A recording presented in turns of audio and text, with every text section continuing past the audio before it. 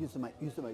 Okay. They won't be able to hear you. Good morning, corporate finance. Good morning, everyone. I'm Sohail. This is Becca. We're running for student government co-president, and we just wanted to take a quick minute to introduce ourselves and tell you a little bit what we stand for. So first and foremost, we just want to start by taking a quick poll. How many of you have found yourself in the position of being between classes, really having to go to the bathroom, and finding that it's closed for cleaning, and then have to run to another floor? That's a problem. How many of you have found that since launch that maybe you're a little disconnected with the administration and don't really have an idea of what's going on in the school beyond just your recruiting lives? Right, I agree. And finally, how many of you are trying to save a little bit of money by cooking food at home, but come here and often find there's no way to either store it or heat it up? Yeah, that's definitely a problem. So that's why we're here. We're here to help fix that. We're running for student government co-presidents because we care about the student community. For us, community means transparency, inclusion, and a high quality of life. You may have engaged with us this year through our different roles on campus. Sohail is the male ally to SWIB, I'm an ally to ABBA. We're also members of EMSA and UpClass. And we will bring the same level of commitment and passion to service to our roles as SGov co-presidents as we have to our roles this year. If you'd like to learn more about our platform, there's a town hall today at 4:30 in room 260. Come learn more. And no matter what, make sure to vote between 5:30 today and midnight tomorrow. Remember, that's Rebecca and Sohail for SGov co-presidents. Thank you.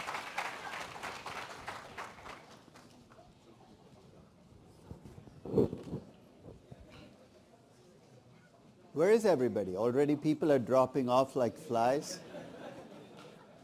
Let me start with the two questions again. Everybody's in a group now, right? Okay. How many of you have not picked a company yet? I'll keep doing this till there are no hands up, and so at some point in time, even if you haven't picked a company, you'll probably not bring your hand up. Just pick a company, as I said, and start moving, okay? So at this stage, here's where we are in the class. We're still kind of in this place where we're talking about, we haven't talked about numbers, no cost of capital, no betas. We're still talking about where the power in a company, what's the end game for a company. And the reason I spend so much time on it is if we don't agree on the end game, we're not going to agree on any of the intermediate steps as well. So let me go back to where we ended the last session. We were talking about how, if you look at traditional corporate, utopian corporate finance, everything starts to break down. Stockholders have little power over managers, so what do managers do? What's in their best interest? Lenders lend money to a firm, they don't protect themselves, they get Nabiscoed. Managers hold back information to markets, they sometimes lie to markets. And markets, in response, are not always cool and rational. There is some evidence that they do crazy things. In fact, in corporate finance, in finance in general, we have this bad habit of assuming rational markets because it makes our life easier. And whenever people get too caught up in the rational market assumption, I apply what's called the Elvis Presley test. You heard of this test? Hey, here's the first part of the test. How many of you think Elvis is still alive? Okay. Well, maybe you do, in which case your MBA might be retracted. So, well, you're getting to a point where you think he has to be dead. He must be so old. But somebody's saying, I read it, that he's in Michigan, he's grown a beard, his next album is coming out on iTunes next month. Second part of the test, you can relax. It has nothing to do with you. Do you read USA Today? It's a McDonald's version of a newspaper. Because you can read all the news in about 20 minutes. But every day in USA Today, they have a poll. And they must run out of questions to ask because that's 260 days. They don't print on weekends, in case you're wondering. So they must, they ask questions like, do you like lettuce on your burger? 67% of Americans said yes. 26% said no. And 7% said, I don't know. Have you ever wondered, no matter what the poll is, there is this floating 7% that don't know? Americans are asked, what's your name? 93% of Americans said, I know. 7% said, I don't know. Incredibly paranoid fringe, saying, don't ask me any questions because my answer might be held against me. So this was about 25 years ago, on the 15th anniversary of Elvis's death. They asked this question, do you think Elvis Presley is still alive? 71% of Americans said no, thank God for small blessings. 22% said yes. And 7% of course said, I don't know. So let's set that 7% aside as paranoid and rational. The two are not mutually exclusive. Maybe it's the rest of us who should be watching what we're doing. But think about it, 22% of Americans thought Elvis was still alive. The population of the US is about 300 million. 22% of 300 million is 66 million Americans walking around thinking Elvis is still alive. That's the vision that comes into my mind. Whenever somebody gets caught up in rational investors who take information and process it and project out cash flows for the next 10 years and discount it back at the right risk-adjusted discount rate, my reaction is right. There are 66 million people walking around thinking Elvis. And this was before our minds were fried with all the reality TV we watch. I hate to think the answers to questions you'd get today if you ask them. So what I'm trying to say is there are a lot of crazy people out there doing crazy things. Trying to explain what markets do can drive you crazy. Because this is one thing about CNBC. Every day as the market is in, they call in experts to try to explain. It is one of the most pointless exercises. They have no idea, but they've got to make up crap as they go along. The reality is markets move in the short term for reasons that you can't fathom. And you've got to keep that in mind as you start. As we go through corporate finance, we're going to say, if you do this, this, and this, your value will increase as a company. And if you try this in a real company and you say your value will increase, you know what the managers are going to ask you? If I do this, will my stock price go up as well? You know what the answer should be? There are 66 million people walking around thinking Elvis is still alive. I cannot predict what the stock price will do. And this is where I think we have to think about, you know, sometimes you can do the right thing as a company and your value can go up and the price can go down. Sometimes you can do terrible things as a company and your value can go down, the price can go up. So we have to accept that as part of the game. You're not going to fix it. You're saying one of these days we'll get rational? No, we're human. We'll never get rational. We get better data. It doesn't help. So markets do crazy things. And finally, we talked about social costs. In theory, we'd like companies to be socially responsible, do the right thing. We want to incorporate that into decision making, I understand. So when you make decisions, you want to make decisions that are not just in your best financial interest, but are good for society. But then the next step becomes more difficult, because if you think about sitting around a table trying to decide on a project, and you decide to bring in social costs and benefits, we talked about the potential problems. So first is that social costs and benefits are in the eyes of the beholder. Yesterday I sent you 3 rankings of companies on a social responsibility scale. None of them match up. The AFL-CIO actually ranks companies based on how well they treat their workers. The ranking looks very different than what Greenpeace gets as a ranking for companies, because their focus is on environmental issues. Each social group has its own strong force, and that's where they go. I'm not saying any of them is right or wrong. I'm just saying social costs and benefits are very difficult to kind of get resolution on, because each of us has our own strong views on something or the other that we think should be weighted the most. But let's face it, the push for companies to be socially responsible is very strong. Every company wants to be socially responsible, and my problem is they don't want to put their money where their mouth is. Because if you want to be socially responsible, you got to be willing to give up something. You know, I'll give you the analogy that's happening on campuses across the country. There's this push to take universities with endowments. NYU doesn't have an endowment, so basically it's like nothing. But take a university like Yale or Harvard with 30 or 35 billion endowment, and to get college endowments to invest in a socially responsible way. It's good, right? But you'd be surprised how many calls I get from endowment chairs saying, can you come in and convince our board that being socially responsible will actually increase our returns? And I said, how can I do that? Mathematically, it's impossible, and here's why. Remember in mathematics, if you do an optimization problem, So think about an unconstrained mathematical problem. I ask you to go optimize something, and you optimize it, you come up with an answer. Then I put constraints on you and ask you to optimize the same. You're going to get your solution at best can be the same as you had, but you can never do better. So the bottom line is, if you want to invest in a socially responsible way, accept the fact that you're now more constrained than you used to be. Say, I'm okay getting a 20 basis point lower return because I feel better not investing in fossil fuel companies. But I think that's what we need to accept, is we want companies to be socially responsible. It's going to cost some money, and I'm going to put you through a very simplistic test to kind of illustrate this process. We're talking about Disney. There was a time when Disney had lots and lots of stores. They don't have that many anymore. I think there's one on, there used to be about 600 Disney stores around the world. It's now down to the dozens maybe. So Disney decides it's going to do the right thing. So they pick an inner city. You pick the inner city. It could be Oakland, it could be Newark. They decide to open a Disney store, but I'm not going to give you any escape hatches here. This Disney store is going to lose money. You can't use it for public relations and advertising and use that as your, because then you're not being socially responsible, you're just doing advertising. So essentially, you're going to open the store knowing fully well that every year that it's open, you're going to lose about $1 million. But you're going to create, some revitalization of the inner city, create jobs where there are no jobs. This is a socially responsible thing to do, right?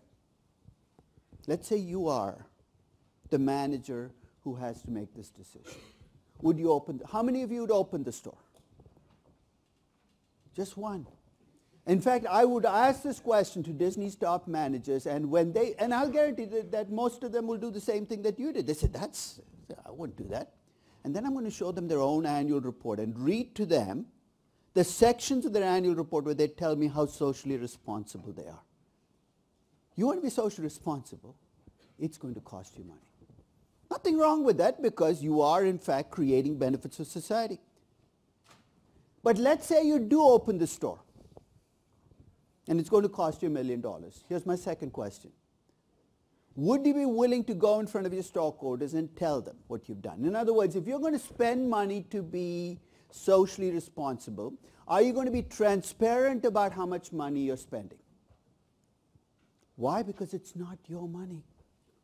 If this is a private business and you own the private business, you want to give away half your profits to provide scholarships for students who don't have money, all the more power to you. It's your money. I will not stop you. But if you're the CEO of a company, don't you dare give away other people's money and not tell them, because that's not right. And that, to me, is where publicly traded companies run into issues.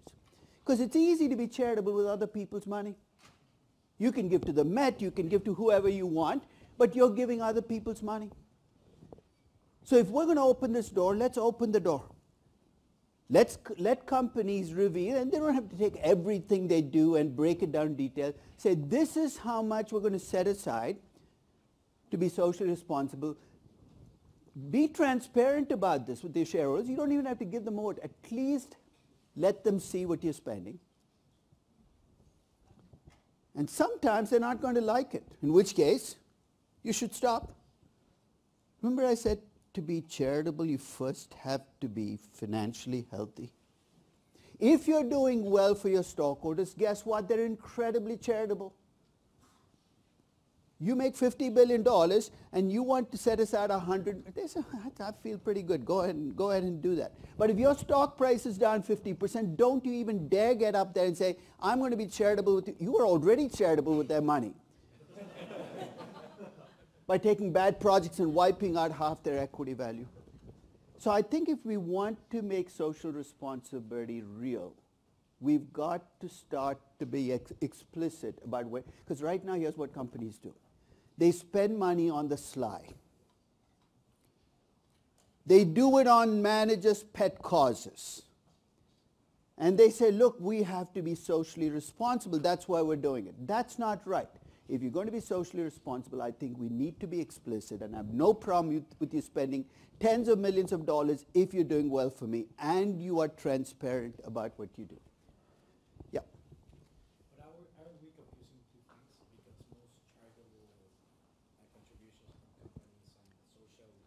possible projects comes from a tax deduction. No, but tax deduction can't make a negative, it'll make it less negative. Giving away 100 million might give me a tax deduction, but it's not going to make it a positive net present value investment. It'll just make it 60 million. Not opening a new store, right? Doing just job. I think this is actually a better social investment than you giving money to the Met. It's still effectively the same thing, right? Do I get to deduct the 100 million losses in the project when I do my taxes? Absolutely. Any time I lose money on a project. So this will be a tax deductible charitable contribution, if you want to call it that. But my point is, if you talk to CEOs, they say, but if I told the shareholders how much money I'm spending being socially conscious, they will not let me spend it. You got to trust people to make the judgment if it's their money. And remember, the fact that you're not charitable with the money doesn't mean that they can't be charitable. Because remember, this is not a 0-1 proposition. If you're not, let's say you take that money, you decide to be charitable with, and pay it out as dividends. That money goes into people's pockets. So this notion that companies have to take on the responsibility of their stockholders' moral failings, I think is a dangerous one, because where do we stop? So this is a debate that I think we're going to see play out with corporate social responsibility that we have to play through to fruition. Yeah. I get the idea of not investing in social responsibility. No, wait. Did I say that? I said if you invest, be transparent about it so that I know what the investment is going into. What about making investments that are financially beneficial but also socially irresponsible? Then you're saying, what if I... That idea of social responsibility seems much more important. The same thing is a social cost issue, right? So let's assume that some companies restrain themselves because of that. We're going to talk about constraints, and I'm going to argue that maximizing value without constraints is an extremely dangerous place to be. I'm going to argue for constraints, and one of the constraints is a good citizen constraint, which is you do not want to do things that create large enough costs, but I'm going to do this in a way where the consequences ultimately have to be financial for you. Because those consequences don't exist, here's what's going to happen. Good companies are going to constrain themselves, right? They're going to hold back.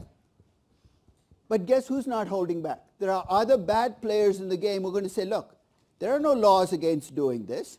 So you need this process to play through financially. Otherwise, what you're going to get are a subset of companies that will keep to the rules and not create costs. But another subset of companies will go out and do crazy things. And the debate then has to be, how do we prevent that process from unfolding? And that unfortunately means you've got to feel it in your pocketbook.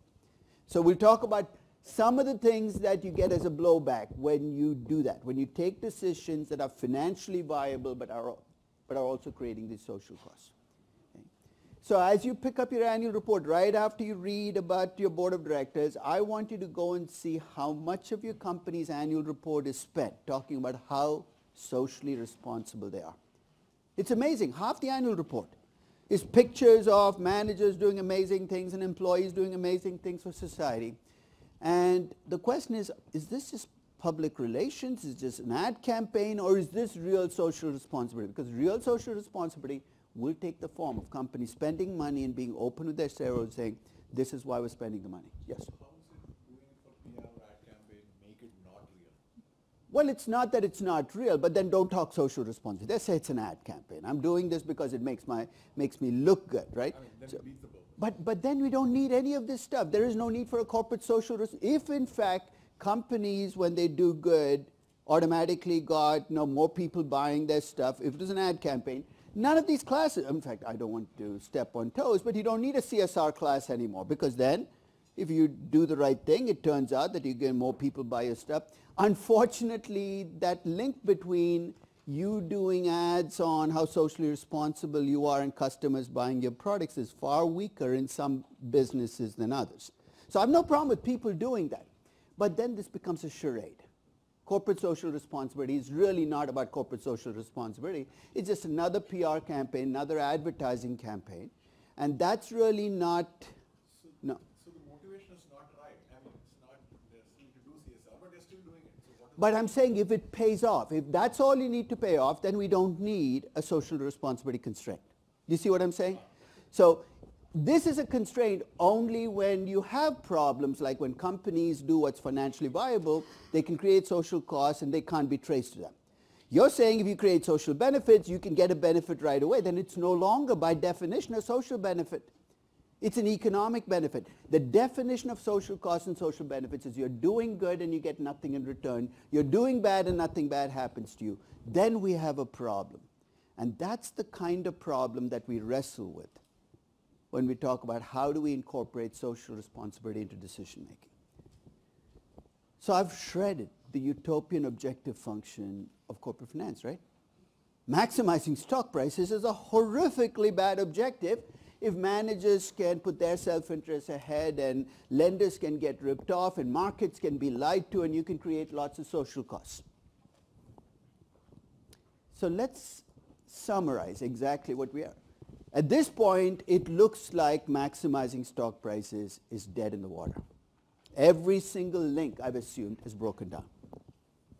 So, and if you think about why it breaks down, there's managerial self-interest, there are unprotected lenders, inefficient markets. So this is the world we live in.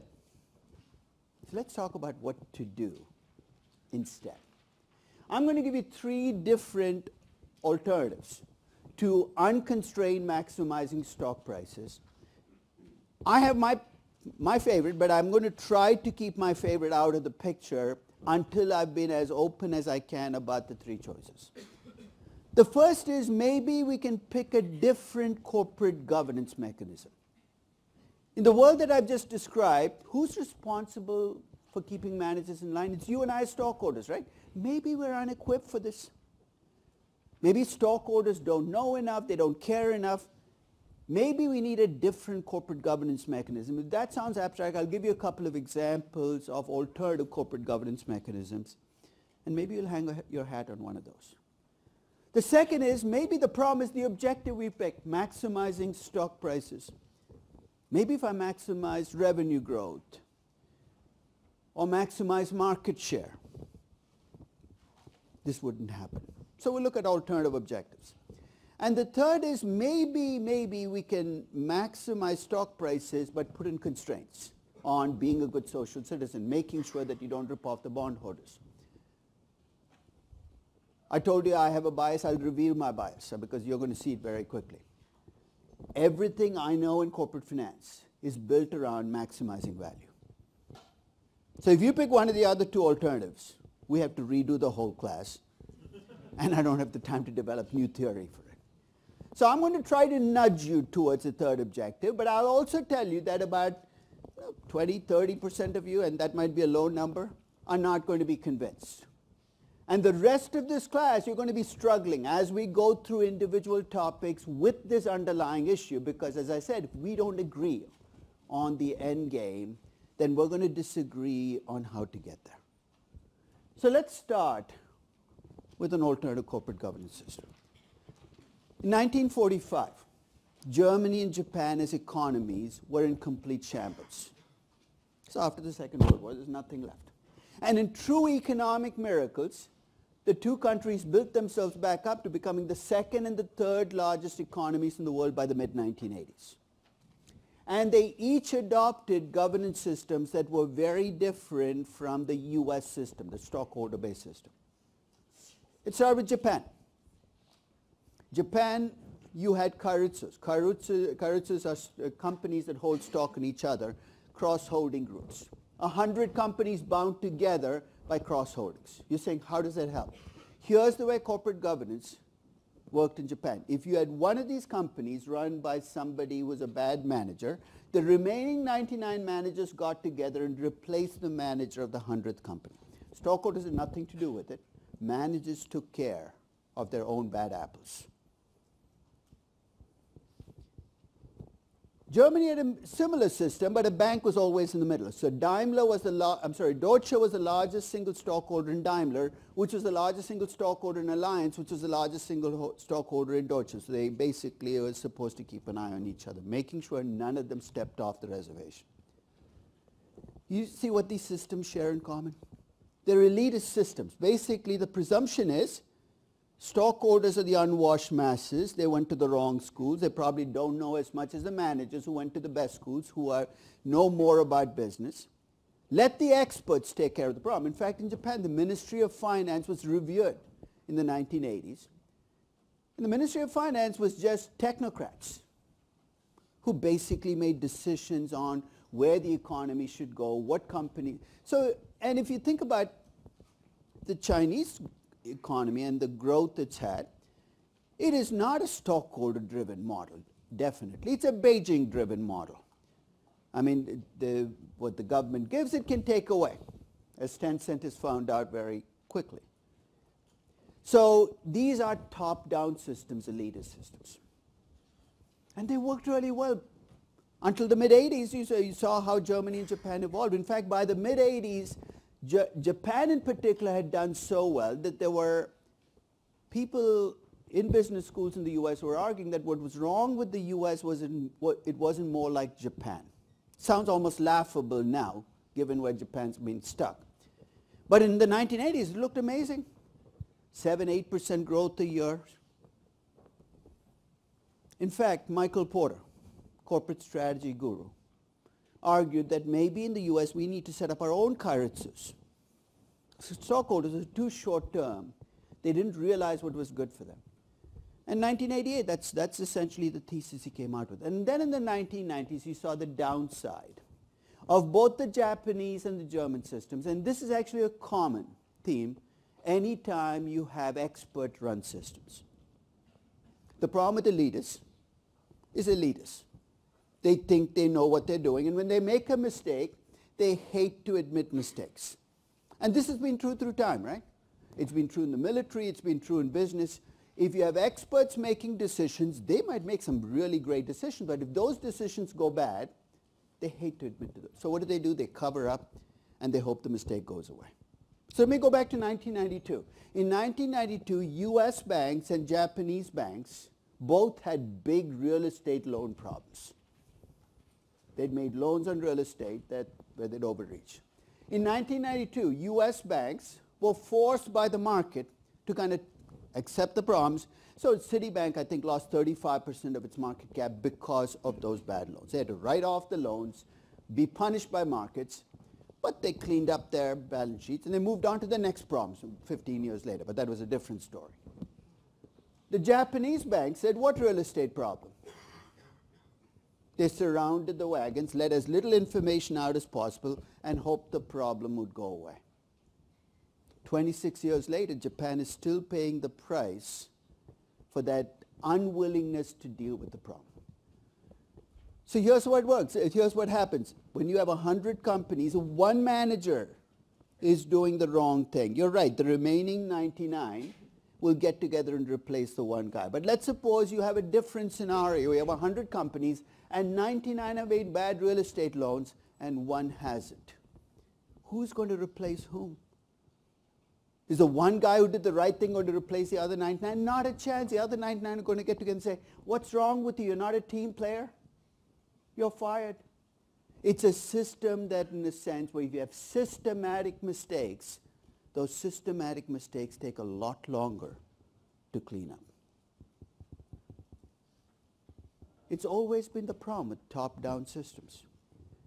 Yeah. Read a little bit in the news about some European nations where boards are required to have some percentage of their representation representing labor as opposed to capital. Would that be an example of this system also? Would it be subject to the same? Well, in a sense, it preserves the status quo, right? And if the status quo is good, it works.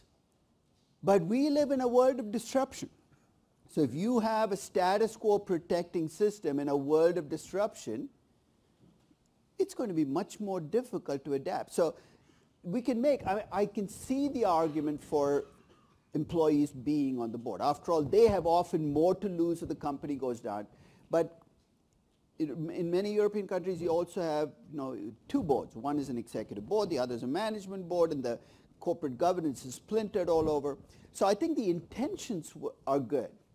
But in a world of change, preserving the status quo might not be the right solution. So I think that is every system has a cost. With elitist systems, the benefit is I mean, change happens quickly. You don't get hostile takeovers. You don't get all that noise that comes out of that process. But you also have this cost of, you have systematic problems. And this happened in Japan. It happened in Korea with chai bowls, very similar to Karatsus. In the late 90s, every Korean company borrowed too much. But nobody thought it was a problem because everybody else was doing it.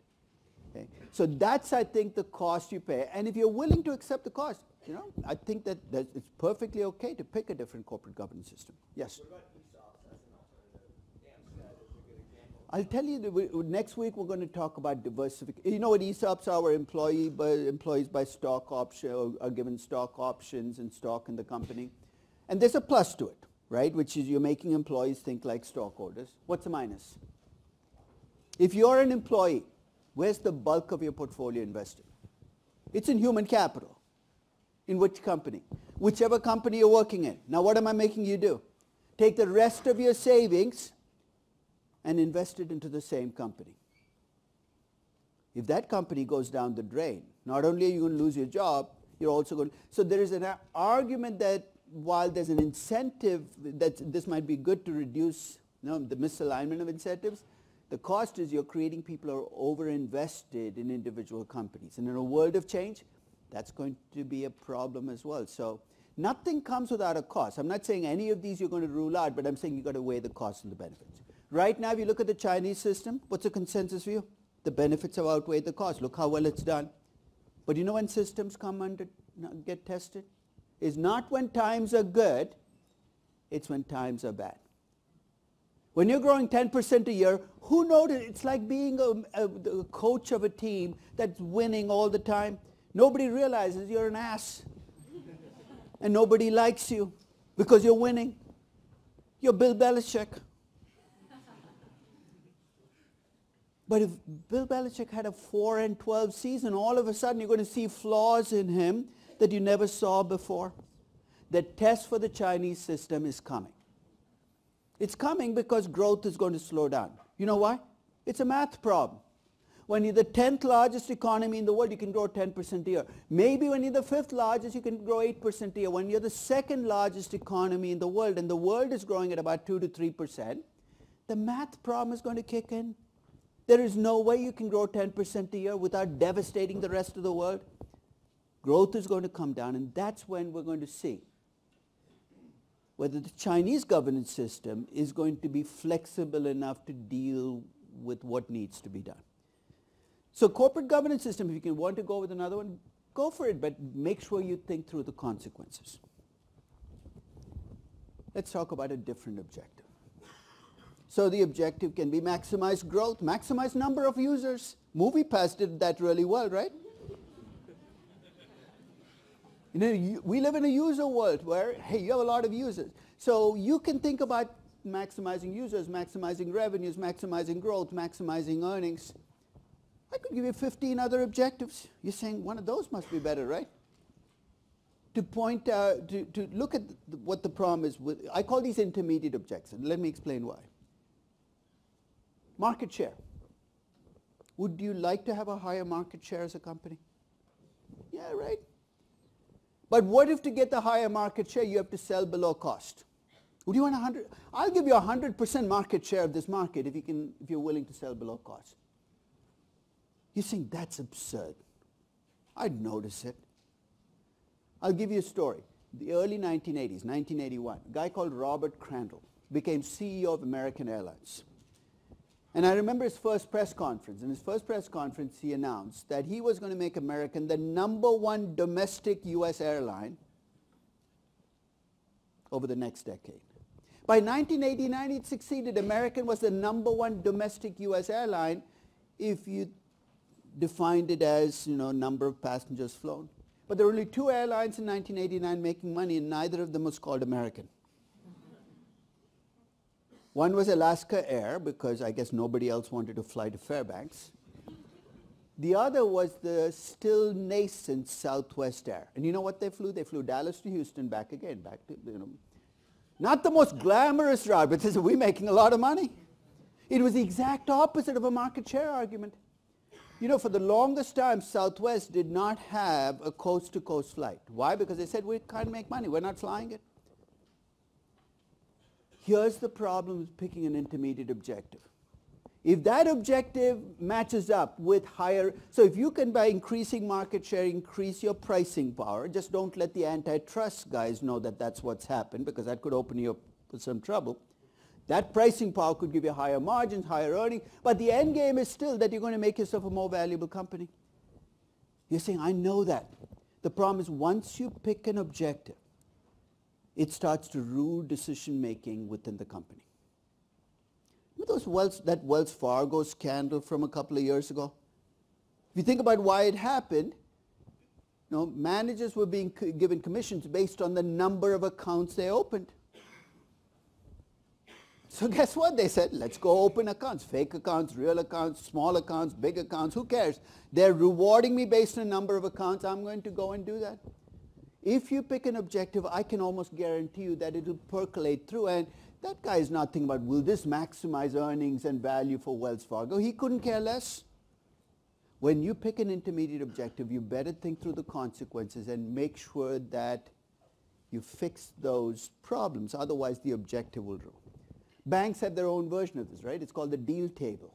Have you ever been in a bank where they show you the deal table? Look, we're at the top of the deal table. We're number one. That's a market share argument. How do you get to the top of the deal table? You do really big deals. Not really good deals, but really big deals. So if you pick an intermediate objective, watch out. And watch out if you have a consultant who's going to come in and give you advice on what to do in the future, because every consultant has their own proprietary metric that they've created that they say is better than maximizing value.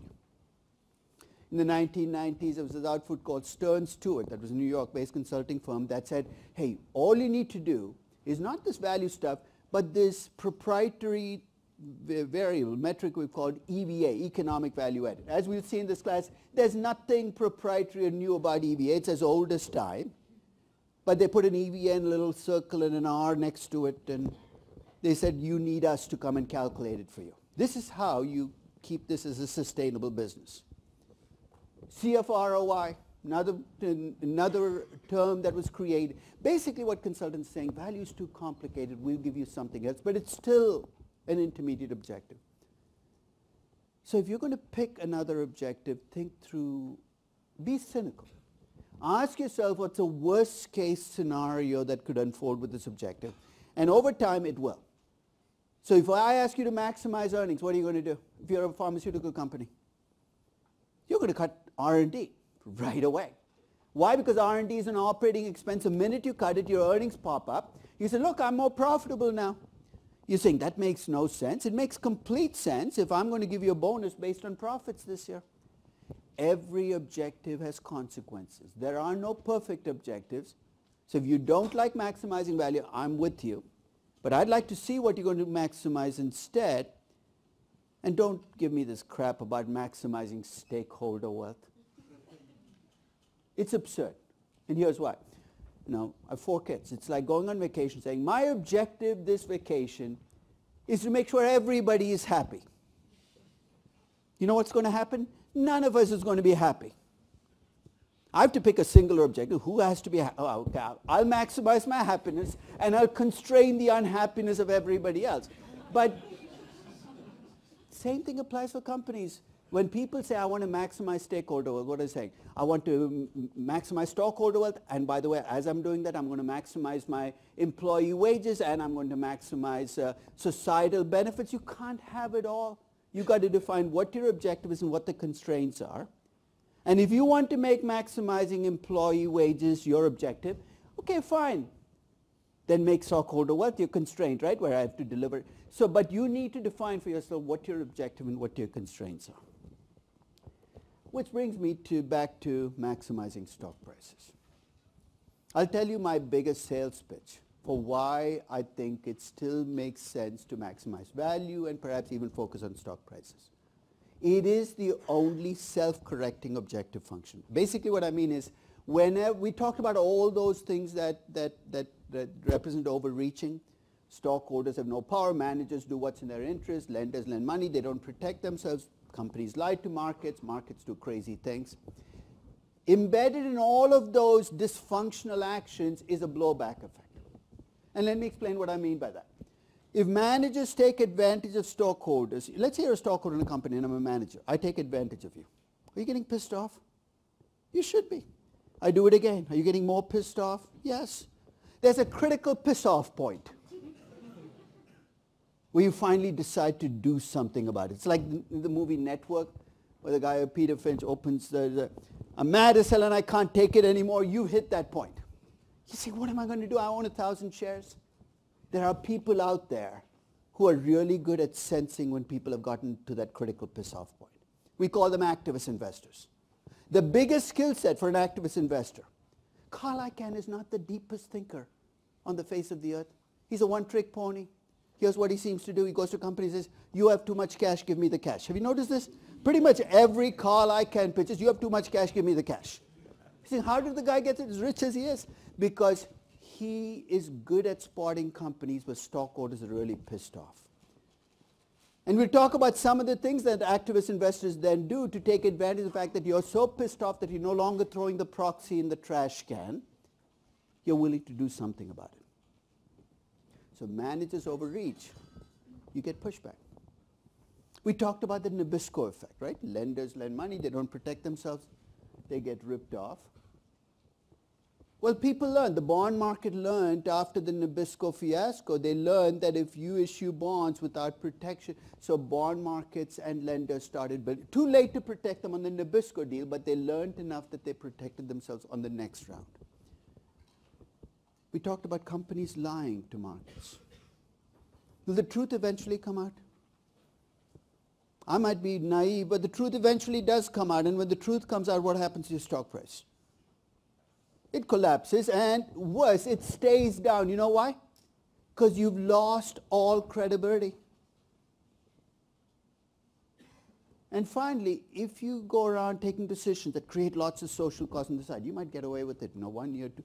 But you're getting a reputation as a company that even though you're doing things legally, is viewed as a corporate outlaw. It's what Facebook is fighting right now. Let's face it, all of the big tech companies now, 3 years ago, everybody thought they were godly companies. Now that everybody thinks they're devilish companies, the truth probably lies somewhere in the middle. But the reality is, if you get tarred it starts to affect you. It is going to start to affect your finances as it is starting to affect Facebook in the form of fines and so there are these ripple effects, more so in some businesses than others. But built into this model is a blowback mechanism.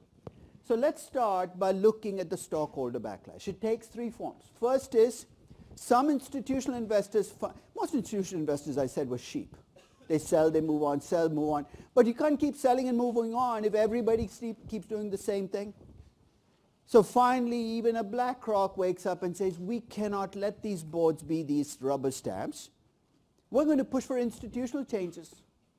So the first thing that happens is a subset of institutional investors get tired of getting beaten up and they wake up. But the problem with institutional investors, they're not mean enough. They're not aggressive enough to get the change. So that's where the activist investors kick in. The Carl Icahns, the Bill Ackmans of the world. And as I said, their power is detecting companies where people are really pissed off because remember we talked about proxies, how most people don't return their proxies? Do you know what a proxy fight is? In a proxy fight, here's what happens. The day your proxy arrives, today it arrives online, you'll actually get a call from a service called, it's a proxy solicitation service. There are quite a few in New York. They're hired by the Bill Ackmans and the Carl Icahns. And what they will ask you is, we know you just got your proxy for 1,000 votes. You have 1,000 shares. We know you're planning not to go to the meeting. We know you are planning to just throw the shares away into the trash can. Would you consider turning your shares over to Carl Icahn? Now, you're not naive. You know Carl Icahn doesn't work in your best interest. But remember, you're so pissed off at the existing managers, you'd hand the shares over to anybody who asks you. A proxy solicitation fight is built on the premise that stockholders are mad enough at managers they will turn their votes over. And finally, there's the ultimate threat. When people talk about hostile takeovers, at least if you watch Hollywood movies, The typical target company is a great, well-managed company run by some supremely moral person. I wish that were the truth. The typical target company in a hostile acquisition is not a well-run, well-managed company that delivers good returns. The typical target company is badly managed, badly run, and has managers who own very little shares in the company. And I'm not just making this up. If you compare companies that are targets of hostile takeovers to their peer group, that's what you find. They earn a return on equity much lower than the typical company. Their managers own less shares. Their stock price has done worse. Hostile takeovers are the market's mechanism for disciplining companies that essentially have put their interests over stockholder, managers who have put their interests over stockholder interests for an extended period. So the typical target company, return on equity 5% lower, stock has done worse, has managers with little or no stock. So when people say, well, we need to stop hostile takeovers, what's the best way to stop hostile takeovers? Run your company well. That's it. It sounds simplistic, but that is the ultimate defense against hostile takeovers. Question? Yeah. Now companies like they're making the CEO's salaries based on the stock price. That's been true for a long, long time. It's in fact less worse now than it was in the 1990s. In the 1990s, the question was, management compensation has increasingly become equity-based. Okay? That started happening in the 1980s, and the initial argument sounded like a good thing. Managers act in their best interest, so how do you make them behave like shareholders? You make them shareholders. And in the early 90s, they started, in fact, the origins of this are a little strange, but they started giving options to managers. Why? Because with options, the advantage of options instead of regular stock is accountants were so stupid that they actually treated options that were granted at the money as costless. So a company could give out millions of options, and no expense to show. So they gave millions of options to managers. Now they've shifted to restricted stock, but this is not a new phenomenon. It's been going on for 40 years. But the question is that going to be enough to make them behave like shareholders? It depends on what you think about markets. If markets were rational, then, of course, attaching your compensation to the stock price. But if you have 66 million people walking around thinking Elvis is still alive, you can see how CEOs can push up their stock price and collect their bonus and move on. So here's what companies have started adding. They've added this 5-year waiting period where you've got to wait until the results start to show up. But you're almost, you're running constantly to keep up with the next way you're going to try to get around whatever restrictions you put. But hostile takeovers, the typical target company is not well managed, well run. It's badly managed and badly run. In fact, there are countries which ban hostile takeovers. And you know who you protect? The worst among you. The worst companies are the ones that are most protected. So when you talk about it is true. There are some hostile takeovers. You look at the target company and say, that shouldn't have happened. You ruined the company. But to use anecdotal evidence to kind of rule out takeover, it's like the same kind of evidence that you use to say, hey, buybacks should be stopped because some companies which shouldn't be doing buybacks are doing buybacks. That's going to be true for almost any corporate action. And in response to all of this pushback, and this started happening especially as you went to the late 80s, early 90s, you started to see corporate boards change. Change never happens voluntarily. Managers don't wake up one day and say, let's do the right thing. Change happens because they feel pressure. So you start to see boards become smaller over time, fewer insiders. Directors finally started to get compensated with shares rather than just with cash. And more companies had a nominating committee, though it was only a nominating committee in name because the CEO often gave them the names. But at least in theory, the CEO was no longer just handpicking the directors. It's good, right? So let's go back to Disney. Remember in 97 I showed you the Disney board? A rubber stamp for an imperial CEO. In 1997, Michael Eisner was at the peak of his glory. You know why? Because he'd had 12 years where he'd done really well for Disney. The earnings had gone up. The stock price had gone up. In fact, he was so powerful that in 1996, he boasted about the fact that about how he bought Cap Cities ABC. He said he and Tom Murphy, who was the CEO, met outside some symposium they were at, and while they were outside, he just made Tom Murphy the offer of, I'll buy your company, and he did this to show that he could think on his feet. He didn't need bankers, he didn't need anybody else. Well, let's move forward. That Cap Cities acquisition kind of blew up in Disney's face. And the 5 or 6 years after, between 98 and 2002 in particular, Disney saw its stock price collapse, its earnings start to come under pressure.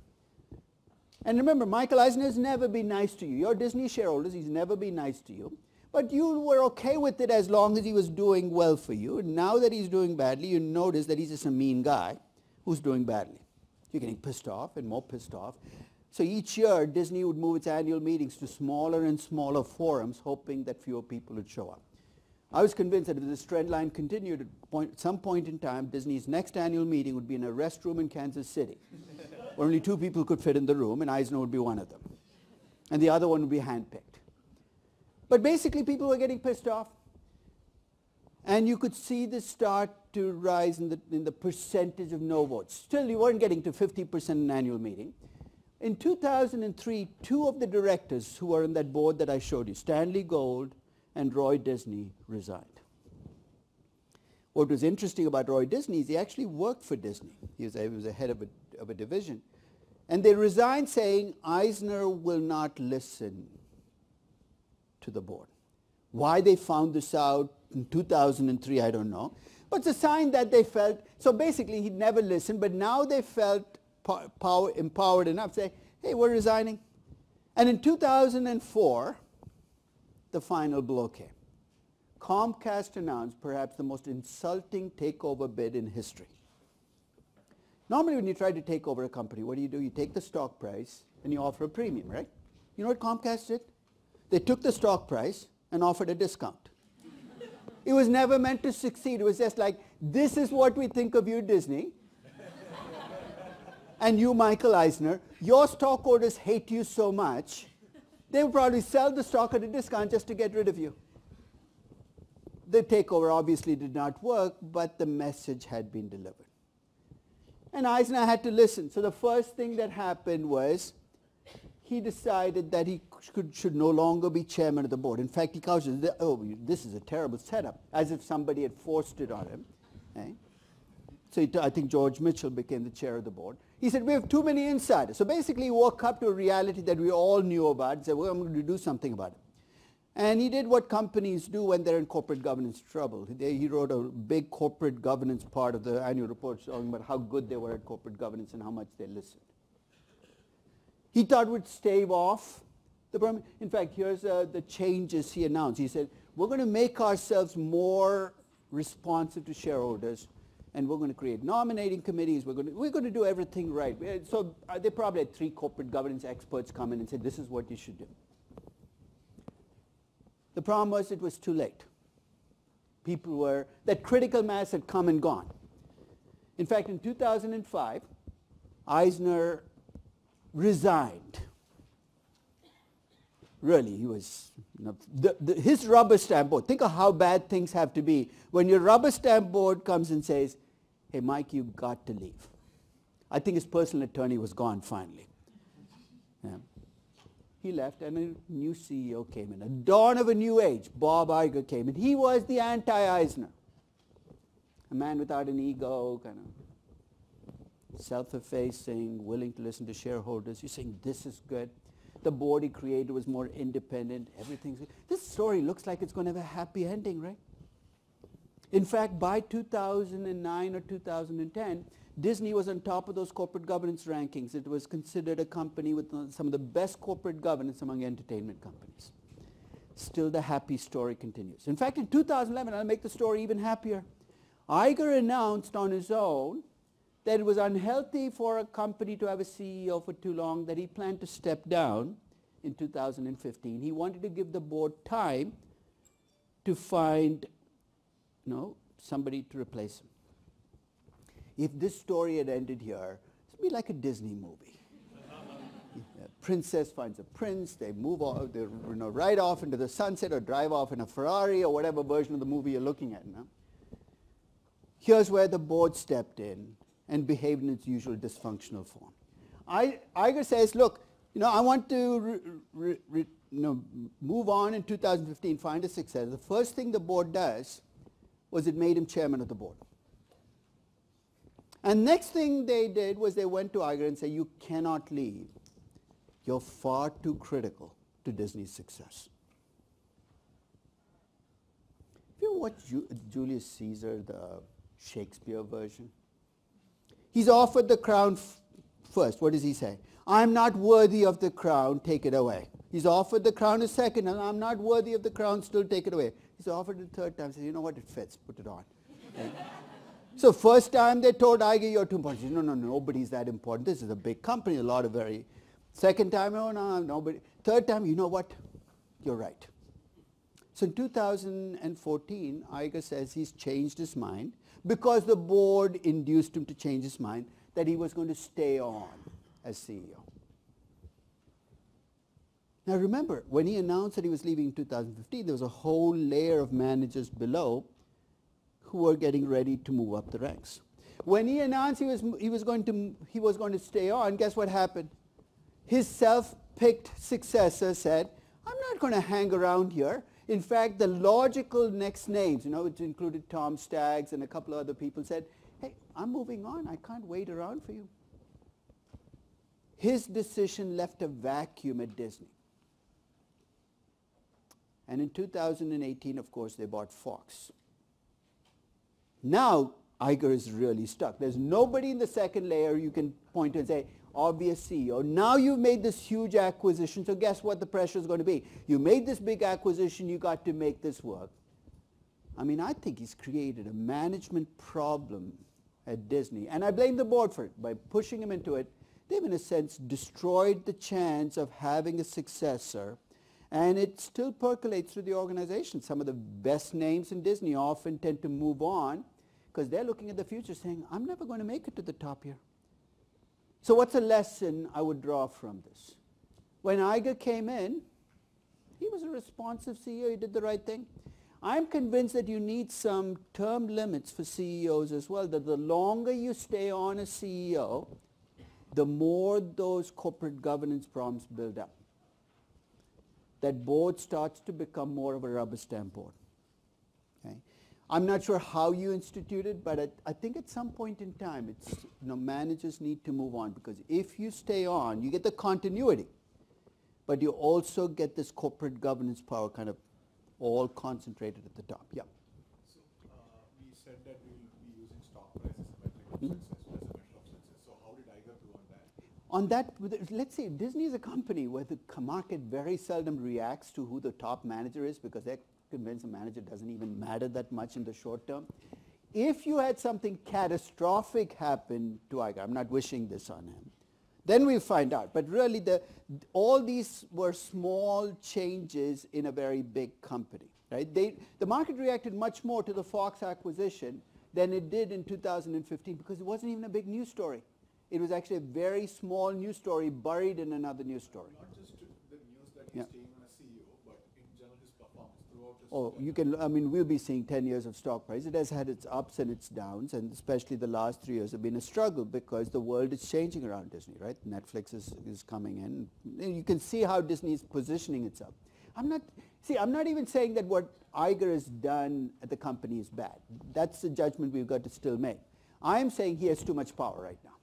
And he has too much power, and there is nobody second in line, and he has only himself to blame for where they are today. Is there any evidence that it is bad for the company? That you have a CEO? Not necessarily, but power left unchecked, we know always lends itself to...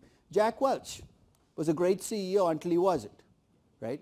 I think, and this is just my cynical side, if what's the saying? Power corrupts and absolute power corrupts absolutely.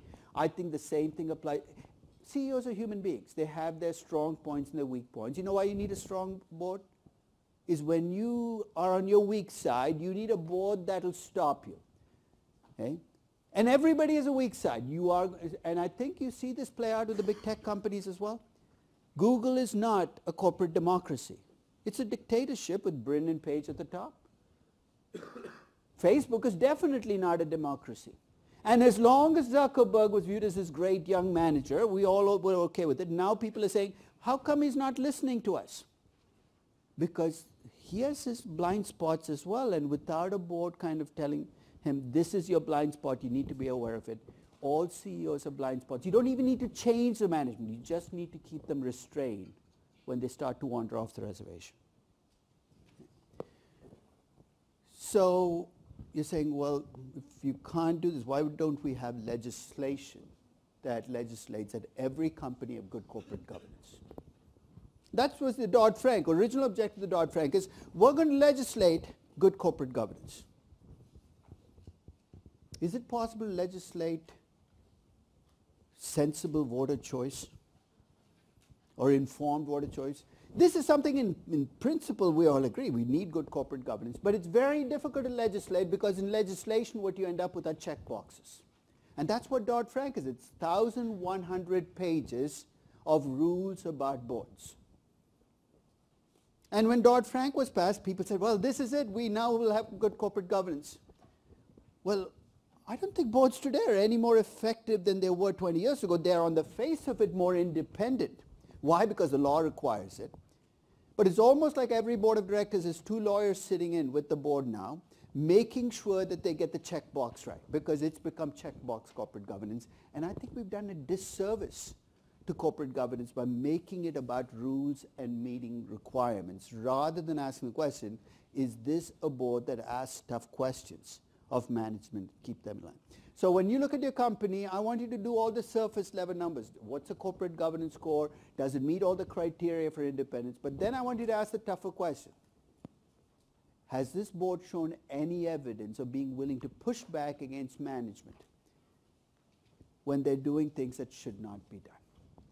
So that's a tougher test, and that requires that it come from below, right? Until, let's put it this way. How do you get a good democracy? You can't legislate a good democracy. You need voters who essentially do their jobs. Same thing applies here. As long as shareholders say, hey, you know what, I don't want to really worry about this corporate governance stuff. It's too much work for me. You're going to get bad corporate governance at the top. So ultimately the answer lies in us as stockholders. If we don't care, it's not going to happen. Now the question is, you know, if you have better corporate governance, does it pay off? Well, I mean, if you, there are few studies that have come out in the last 15 years that link how good, they're based on those corporate governance scores. So that's a limit, that the stronger the corporate governance in a company, the better its price, usually in the form of higher price earnings ratios, higher multiples. It's weak evidence because there are so many other things that you don't control for. But good corporate governance seems to go with higher pricing. Across countries, the evidence is stronger. When you classify countries based on corporate governance, the countries where you see stocks trading at the lowest multiples of earnings tend to be the countries with the weakest corporate governance. But there again, you have exceptions. Chinese stocks trade at 35 times earnings. So if you ask me if we do the right thing and we have good corporate governance, does it mean stock prices will go up? Unfortunately, the evidence suggests they will, but I wouldn't put my money behind it, bet on it, because the relationship is pretty weak. I'll give you my poster, the poster for corporate governance, and this is actually one of the data posts that I did at the start of this year. I actually write posts on what I see in the data because I collect every publicly traded company. And one of the data posts, I think it's data post 6, I looked at what percentage of companies globally have trouble making the hurdle rate. I mentioned this, I think, in the last week. 60%. If 60% of companies are having trouble taking projects that make their hurdle rate, we're desperately in need of good corporate governance. Because many of these companies have been doing the same stupid thing over and over again, and the same management continues to run the company. Now when you talk about lenders again, let's think about how that process played out. So you had Nabisco happen in 1988, and until then, corporate bonds had 0 clauses, nothing, no protection at all. Now think about what it is about the Nabisco case that hurt you as a bondholder. What was it that caused it? You lent money to Nabisco thinking it was a safe firm, and it was when you lent it. Then they went out and did this leverage buyout where they multiplied the debt tenfold, making them a riskier firm, and what did I not let you do? reset the interest rate. Because if I'd let you reset the interest rate based on how risky they were, you'd have been protected. So post-Nabisco, here's what you started to see in an increasing number of corporate bonds. They became puttable. You're saying, what the heck does it mean? There were clauses put into corporate bonds that says, if there's a leverage buyout in this company, you can put the bond back to the company and get your face value back. If you'd been a Nabisco bondholder with a put clause, you'd have gone back to Nabisco and said, guys, you changed the rules of the game. Give me my $1,000 back. You would not have been hurt. In fact, Merrill Lynch in the 1980s created bonds called rating-sensitive bonds. You're saying, what are those? The coupon rate on the bond was tied to what your bond rating was. So if you're AA rated, the coupon rate would be 5%. But if you made yourself a BB rated bond, the coupon rate would jump to 12%. Again, you'd have been made whole again. Too late to fix the Nabisco bondholders, but at least the bond market learned and moved on. You're saying, what about companies that lie to markets? They will never go away. Again, you can't legislate this because companies are going to push the rules. And when the truth comes out, as it eventually was, the stock price drops, but the worst problem is it stays low. Because after that, who's going to believe you? That's why when you have a big corporate scandal, especially if it's an accounting scandal, you almost always have to have a cleaning out of the management. Because it's the same CEO in place, there's nothing you say that I'm ever going to believe again. So when we think about market problems, you're right, markets screw up. But at least markets, unlike elitists, have no ego. You can have an 85% drop in the stock price in 15 minutes. So that's an advantage. When markets make mistakes, the pain is huge, but it is quick. And at least you get a chance to move on. And finally, on society, costs that consistently walk to the edge are risking it. An example I like to use is Valeant, Canadian pharmaceutical company that was taken over by an activist investor. Bill Ackman was one of the lead investors in the company. And the CFO and the CEO of the company were very driven by what they call financial metrics and value creation. In fact, they gave a bad name to value maximization because of how they did it. And if you're a drug company, the way you maximize value is you take drugs. In fact, this was a Valeant rule book, is they would buy drugs that were already out there that had 6 to 7 years left in the patent, where the company holding the drug had not done anything with the pricing for a while. And usually these were drugs that treated relatively few people, so small parts of the population. And then they would get the drug and they would push up the price and get much higher margins. From a financial perspective, you're saying, what's wrong with that? It's supposed to maximize value. They were following the rule book of increasing earnings. The only problem is by doing this, some of the people with that disease you were trying to do could no longer afford the drug. And this process kind of happened. They were one of the most highly touted pharmaceutical stocks for about 4 or 5 years as the stock price climbed, until things started to unravel. And if you're interested in why they started to unravel, it was one that they were working with pharmacies to cook because in a sense, especially with the US healthcare, you got to get insurance companies to pay these higher prices, and they'd worked out this very elaborate sham pharmaceutical, online pharmacy system that allowed them to get around the rules. And once that blew up, then the rest of the pieces started to fall in as well. The company's stock price was around 200, dropped to about 25. And they fired the old CEO, saying it's the CEO's fault. In fact, he got sick and he went to the hospital. They fired him while he was in the hospital. They fired the CFO. They hired a new CEO, a new CFO, and so we're fresh slate. But the rest of the management team, and it turned out that they'd poisoned the well so much that they were unable to function as a pharmaceutical company. In what sense? Pharmaceutical company, you need an R&D department. You need scientists. Well, it turned out that the name was so contaminated because of what they'd done that they had trouble keeping their scientists, keeping their managers. And they had trouble with it because now they became a political target as well. So a politician said, you can't buy any drugs from that company. It's an outlaw company. For 2 years, the stock price stayed. It dropped about 11, 12. In fact, I wrote 3 blog posts as they went down in price on what happens when you contaminate your name so much that it hurts your business. Eventually, You know what they had to do? They had to change their name. They went from Valiant to Bausch. One of their divisions was Bausch and Lomb. They decided that as long as they were called Valiant, they could not survive. That's a case study of what happens when you decide. In fact, the extreme case of this, faulty, what I call, it's really not value maximization, short-term earnings maximization, is this dysfunctional, crazy guy called Martin Shkreli. Okay. One of the things I've been trying to live down is in what he does these extended rants. If you ever get a chance, go on YouTube of rants, because he's the guy who buys drugs and he'd raise the price to $15,000. In one of the rants, he said that he'd learned his corporate finance by watching my videos. And he said, no, you learned all the wrong things. What video did you watch?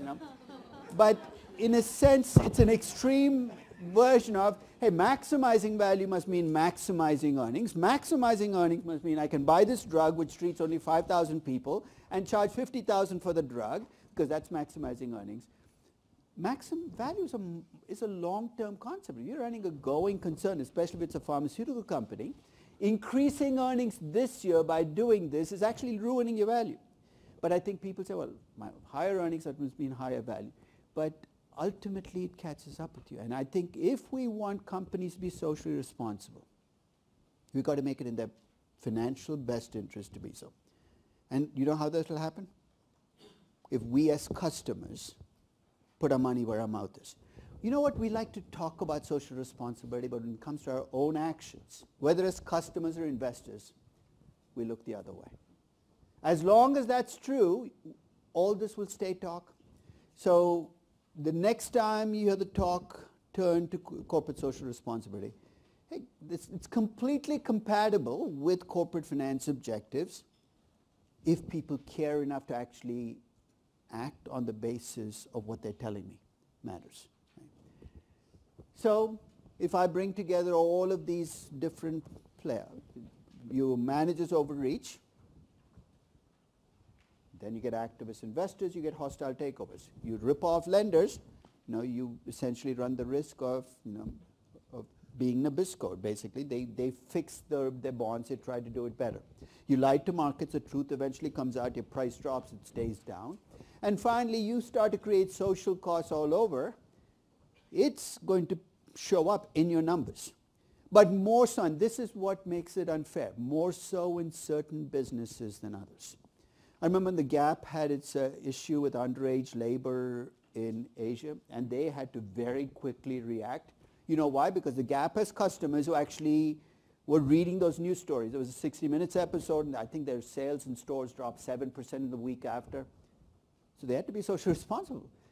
Walmart has the same issue. You might not see it in your numbers. It's going to be much more difficult to convince Walmart. And that's why when we talk about corporate social responsibility and corporate sustainability and how it shows up in value, there's going to be no one metric that's going to cut across. Because some sectors, it's going to be easier to get companies to be socially responsible because the customers and investors in that sector are more receptive to this argument. Other sectors, people will talk about it, but then they'll move on and do whatever they did before. So as I said, you know where I stand. And I'll kind of summarize it in the next page. And I don't want you to pick something for me right now, but when you get a chance, I want you to think about all of the different things you said and pick for yourself what you think the end game for a company is. And no cheating, no having 4 objectives. You can have one objective and multiple constraints. And you can decide what the objective and what the constraint should be. But think through what that objective should be, because as I said, everything else a company does will be driven by that objective. So here's how I view the objective in corporate finance. If you're one of those rare companies that operates in markets which are reasonably efficient, and lenders in society figure out ways to protect themselves. Society by passing laws and restricting things you can do, and lenders by putting protection, then go out and maximize stock price. The side costs are going to be relatively small. If you're in a market where you have publicly traded firms, market's not that efficient. Investors do crazy things, 66 million people walking around thinking Elvis is still alive. And lenders are not protected that well, then I want you to focus on maximizing the value of your business, because ripping off your lenders is not a great way to create value overall. And if you're a publicly traded firm where investors or bondholders are fully protected, then again, you can maximize stockholder wealth, not stock price, because that's... And if you're a private company,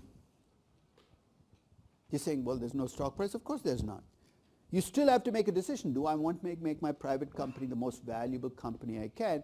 And there again, whether lenders are protected or not can come into play. So if you put me in Poland in a publicly traded company and the CFO or CEO says, well, what should we do in this company? Should we go out and maximize stock price? Because that's what I read in my corporate finance textbook. Because remember, much of corporate finance has been spread around the world from those original corporate finance books that were written in the US in the 60s and 70s. I'm going to tell them you're crazy. Because the Polish stock market is not the most liquid market in the world. I don't know what you could do to increase the stock price, but if you focus on the stock price, you can do some very dysfunctional things. So the objective you might pick in an emerging market with liquid investments, and lenders who don't protect themselves might be very different than the objective you pick in a liquid market that you think is also reasonably efficient. There's no getting away from that market efficiency part. It's always going to be under, because what you think about markets and how they set prices is going to drive what your end game is going to be. So I know we have only 5 minutes left, but I'm going to set up the discussion for next week. Next week, we're going to get into what I call the meat and potatoes part of corporate finance. So if you were liking this fuzzy stuff, saying this is good, I am okay, this is like my strategy class, wave it goodbye, right? It's in the rear view mirror, because next week we're going to talk about coming up with a hurdle rate. And we're going to talk about, don't put your stuff away, I have 4 minutes left, come on. Yeah? I can get a lot done in 4 minutes. We're going to talk about hurdle rates and how hurdle rates should reflect the riskiness of your investment. You're saying, what the heck is a hurdle rate? Every time you make an investment, the hurdle rate is what you need to make for that investment to be a good investment. So I'm at least going to set up what I'm going to try to do next week.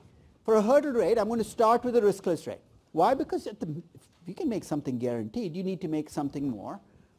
And I'm going to try to come up with a risk premium that reflects the risk of the investments you've taken. So the entire focus for the next 2 or 3 sessions is going to be, how do we measure the risk in an investment? Because right now, we've just left it as this fuzzy word. And second, how do we convert that risk into a hurdle rate? Because it's not just enough for me to tell you riskier investments need higher hurdle rates. I need to tell you how to measure risk and bring it into a hurdle rate. It should be 13% or 15%. Because we need numbers. We can't just have fuzzy high hurdle rates, low hurdle rates. So next session when we start off, I'm going to start off by defining and measuring risk. And we're going to go through the standard risk and return model in finance in a very different way. You know, the standard risk and return model in finance is the one you saw in your foundations class, the CAPM. But you're going to see a very different derivation of the CAPM. I'm not going to use portfolio theory and indifference curves. I'm going to give you an intuitive derivation of the CAPM because to me it's a tool. It's not the end game. And I'm going to use that as a way of thinking about risk and coming up with a measure of risk. And then we're going to be off to the races on how to measure risk-free rates, risk premiums, all the other numbers that we need. So I will see you on Monday and have a good weekend. Oh, yeah, I'm sorry. Next Wednesday. We have no class on Monday.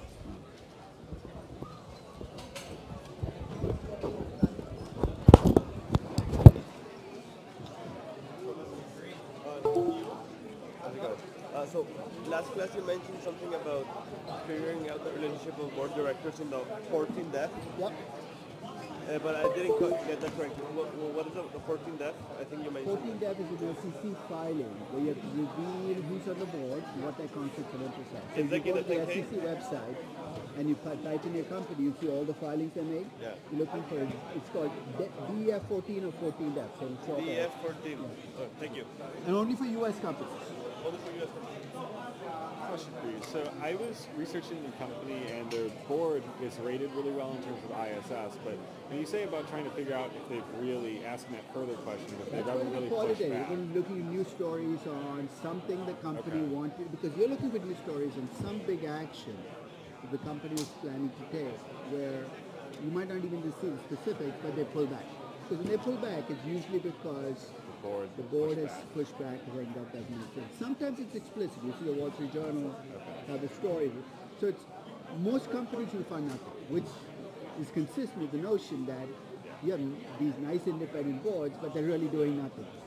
Right. But Okay. I would put it around, take it around a big action that so the company's done an acquisition. Look to see whether any board member even spoke out. Look to see if the board has even been active in the process. Whether like publicly spoke out. And often we see news stories and give you evidence to the contrary, which is you see an acquisition where you have two bidders for the company, one is offering a higher price, and they pick the lower price. The board has board up. And the question is, why would you do that? Because managers felt more comfortable with the lower price bidder. So unfortunately, the stories you're going to find will often push against the fact that this looks like an effective board, but it's not actually. Okay, that makes sense. Thanks. Hi. I didn't fully understand the difference between the two objectives of maximizing maximizing firm value and maximizing shareholder wealth. Well, you can maximize shareholder wealth by ripping off your bondholders, right? So if you, let's say you have a company which is worth 100, equity is worth 60, lenders are worth 40. Right? They do something like the Nabisco thing. Okay. The 40 becomes 27 because they ripped off the bondholders. Okay. The 60 becomes 68. So the equity, so stockholder wealth went up, but it went up because you ripped. So the overall company went from 100 to 91, but equity investors are now better off because they stole enough money from the lenders to cover it. Okay, so I didn't realize we were including debt in that. Firm value is always value. equity plus debt. If you look at the financial balance sheet, firm value is debt plus equity. Okay. It's always the entire value of the business. Got it. So you can make your business less valuable and your equity more valuable by ripping off your bondholders. Got it. Effectively in a leveraged buyout, there's no value created, right? It's value transfer. Right. Nabisco equity investors were delirious with joy. They made a ton of money. Okay. But Nabisco bondholders, I got you. so that's really the contrast between firm and equity. That makes sense. And the contrast between equity value and equity stock price is equity value goes to 68. If you're in an efficient market, your stock price would also go up. But if you're not in an efficient market, the stock price can do its own thing. It can go up, it can go down, it can do strange things. So focusing on stock prices, you're getting even more specific. I'm not just going to maximize equity value, I'm going to maximize the stock price. So at each level, you are making assumptions. The first level, when you go from firm value to stockholder wealth, you're assuming lenders are well protected. You can't rip them off. To go from stockholder wealth to stock prices, you're assuming markets are efficient. Got it. Okay? So each time you lose one of that, the faith in one of those, you're moving back up the ladder. Okay, that makes sense. Thank you. Sorry, I had a question with regards to the corporate governance, part that you're talking about. You spoke about how, like, the more independent the directors are, the better you would No, I expect. didn't say that. I said independence is easy. Right. It's a technical requirement. Independence just means I don't know this guy, I've never done this. Effectiveness is a very different But question. then, how do you measure that? That's the subjective part. Basically you're looking to see whether you're looking at news stories, right? Right. And 95% of the time, what are you going to find? Nothing. What does that tell you? That most boards are not effective, right? When boards act up, it's news, right? So it'll take the form of stopping a CEO, slowing them down, an acquisition that gets pulled off the table. Right. I mean, so when boards act up, you will hear about it because it becomes news. Why? Because it's so unusual. Right. So what you're checking is there anything in the news stories? It used to be LexisNexis, but now on Google search, type in the name of your company, look for the last 2 years. So if you consider like a company like Berkshire Hathaway, now the board is completely. Come on, Berkshire Hathaway is the board has not been what makes Berkshire Hathaway, right? It's a Warren Buffett company. If you think that for a moment, I mean, this is actually going to be talked about authority figure. Right. Can you imagine sitting on the Berkshire board and Warren Buffett gets up and says, we're going to buy XYZ company. Is there going to be a single person in the room who's going Because to push they're all back? Berkshire people. It's not just the Berkshire people, it's Warren Buffett. It's a legend, right? I mean, my guess is it's not even his fault. I think it'd be impossible for him to create a board that'll actually push back. But then Jack Welch in his time would have been. No, Jack Welch went out by design and created a board that was in his, he was more, I mean, unlike Buffett, he didn't even ask.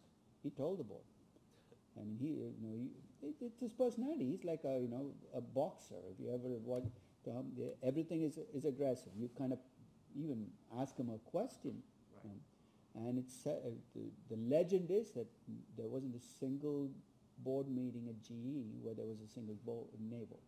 Got it. And that tells you something about intimidation. And Berkshire